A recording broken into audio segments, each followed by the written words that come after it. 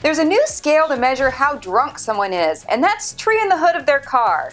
On a positive note, it's a sure indication to others on the road to avoid driving near someone so obviously drunk. Authorities in Roselle, Illinois got a call from a citizen who saw a car with a tree embedded in the hood. It would have been hard to miss since cops estimate the tree to be about 15 feet high. It looks like she planted a seed in the hood of her car and grew the most eco-friendly hood ornament. The driver, Mary Ann Christie, was pulled over and shockingly did not pass a sobriety test.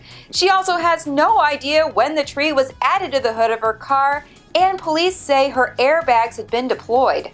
It's hard to believe that the car would still operate. I guess it narrowly missed the engine since she was still taking a joyride.